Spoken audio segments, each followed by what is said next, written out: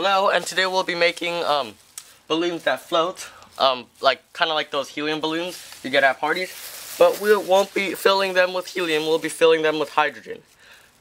Now, first of all, put on some gloves. Put on some gloves, and then put on some goggles. I'll be wearing face shields because it's just more safer for me. You could wear a face shield too, and you'll need to build this. Get just a regular glass bottle, attach tubing through it, through a stopper.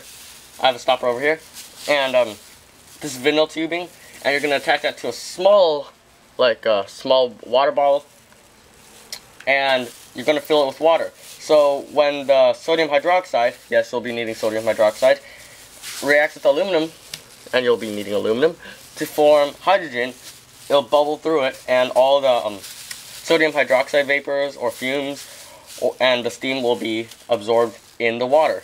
And all the hydrogen, all the clean hydrogen, will be filled, let me scoot that over, all the clean hydrogen will be filled in the balloon. Now, I'm going to just put the balloon there.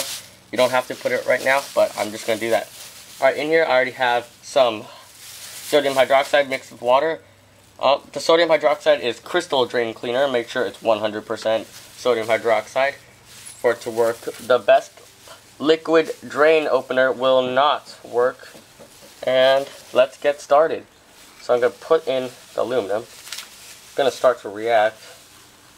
Let's see if it's reacting. Okay, it's going to start to react.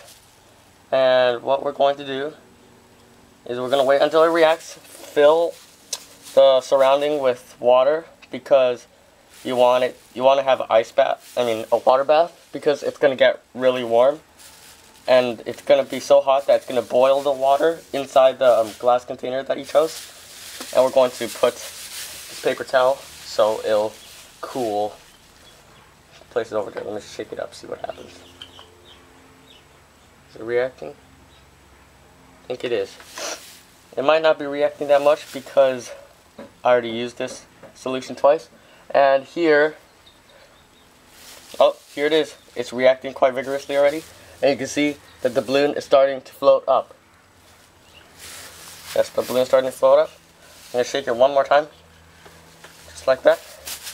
And I'm going to close up the glass screen just in case if it gets too hot or anything dangerous happens, which shouldn't happen because I've done this before.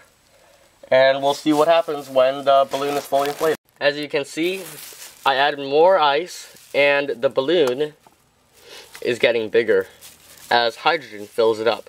Hydrogen is a lot lighter than air, and it is even a lot lighter than helium. So it's going to be really light and it's going to float.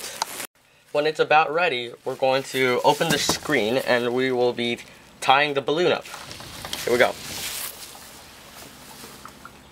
And check this out, watch this. It floats. See? There you go. So that is how you make a floating balloon. Thanks for watching. Please subscribe, rate, and comment.